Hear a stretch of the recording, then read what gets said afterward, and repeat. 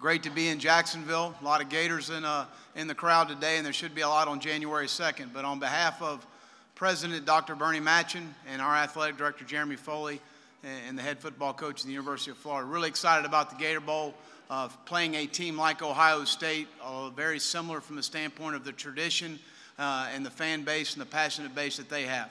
So it's got to be a lot of fun. Two great programs. Both programs have struggled a little bit this year. Wish we had finished a little better. Certainly, and I know Ohio State feels the same way, but got a lot of respect for Luke Fickell and the situation he was put in this year and did an outstanding job with his football team. And I know his guys are anxious to play us as we are them as well. So I'll go ahead and open it up for any questions you might have. Charlie took the University of Kansas head football job today.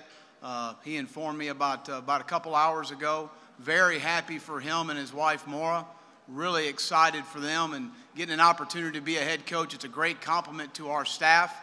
We've had numerous schools contact me about prospective coaches on our staff, and for him to have the opportunity to be a head coach again, I know he's really excited about, and we certainly wish him all the luck, best of luck. As far as calling the bowl game, right now on staff, Brian White would assume the play calling duties to the bowl game. We are going to remain a pro-style offense, and I will go hire the best offensive coordinator in the country. We need to improve offensively. It's pretty obvious, and we look forward to taking those steps forward, but we're happy for Charlie. There aren't many opportunities you get to be a head coach, you know, and I know Charlie, the last one didn't end the way he wanted it to. He's an outstanding football coach. He's a family man, and I'm extremely happy for him and his wife and his Hannah and Charlie Jr. Yeah, we talked about it. It's in the recent days, he was contacted about the job, and we talked about it. And he told me it was an opportunity that he wanted to take. And I support him 1,000%. Any time in our profession is no different than the business world. When you're able to take a step up, I support it 1,000%.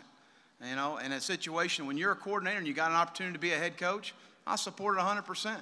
And that's what he wanted to do. And I asked him, I said, this is something you're really interested in doing? He said, yeah, I want to talk to him. If I wasn't interested, I would not talk.